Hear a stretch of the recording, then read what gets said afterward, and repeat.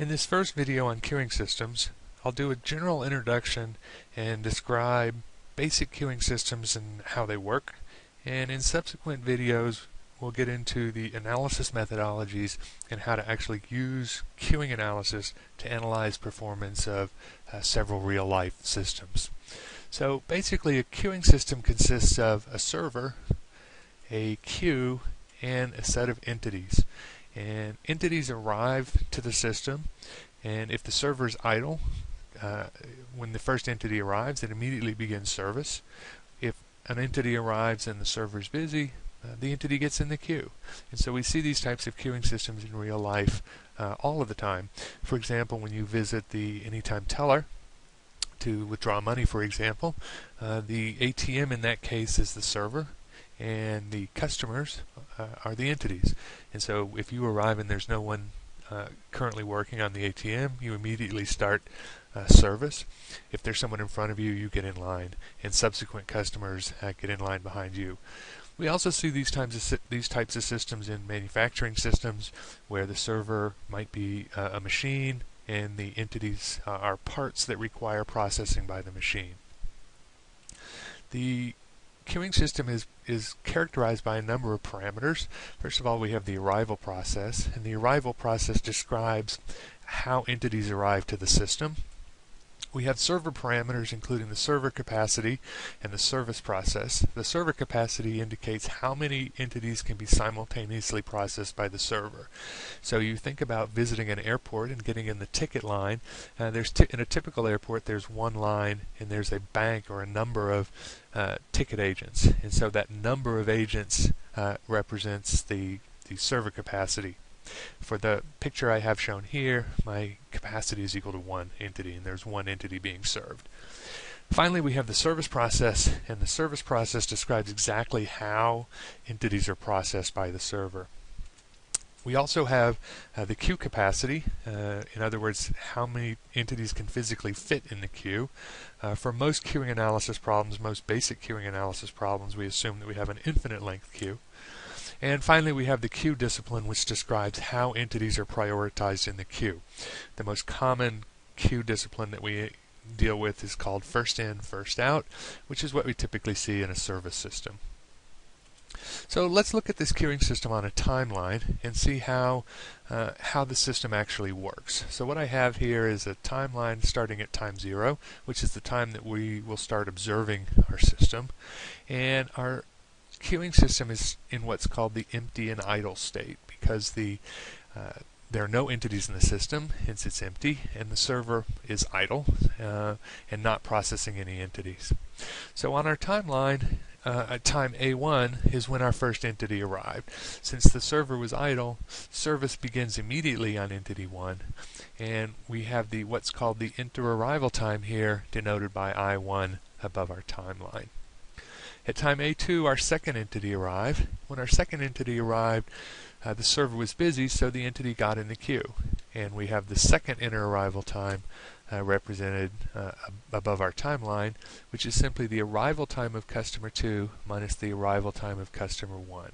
So this is sometimes referred to as the inter-arrival time, and sometimes referred to as the time between arrivals.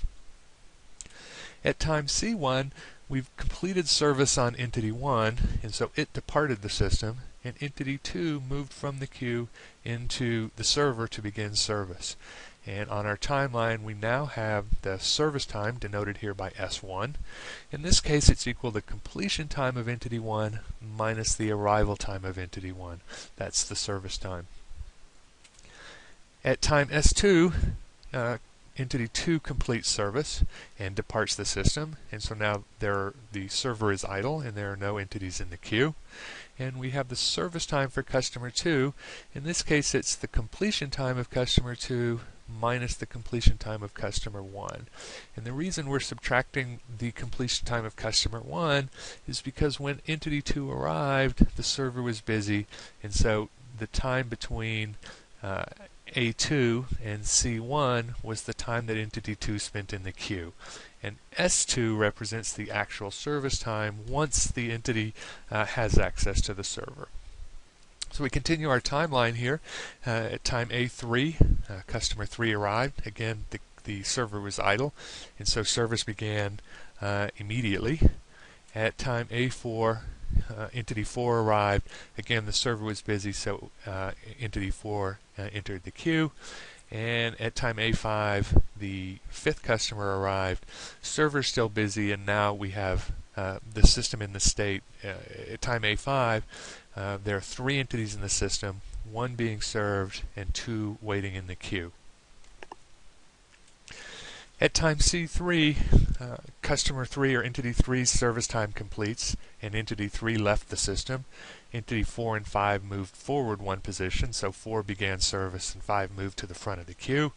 And we now can compute the service time for customer 3, which is the completion time minus the arrival time. Again, it's the arrival time that we subtract because when customer 3 arrived, the server was idle, and so service began immediately.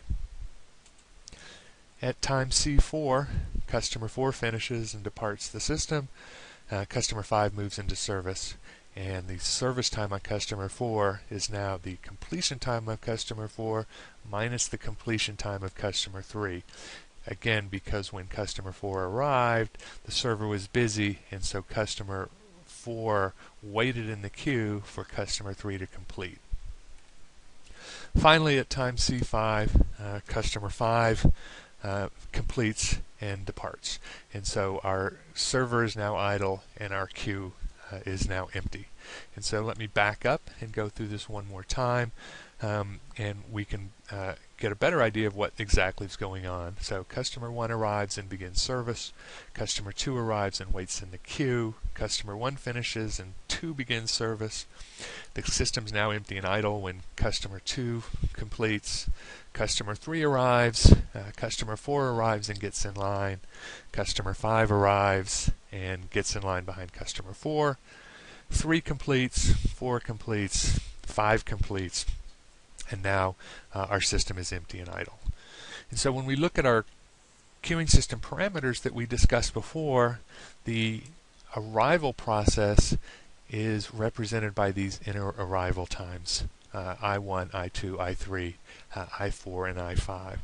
The server capacity is equal to 1 because we saw the server could only process 1 entity at a time.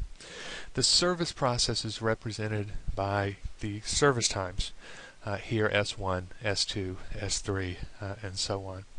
The queue capacity, we didn't really discuss the queue capacity. The maximum number we ever had in the queue was 2, but we didn't limit that in any way, and so for this example we would assume our queue capacity was infinite.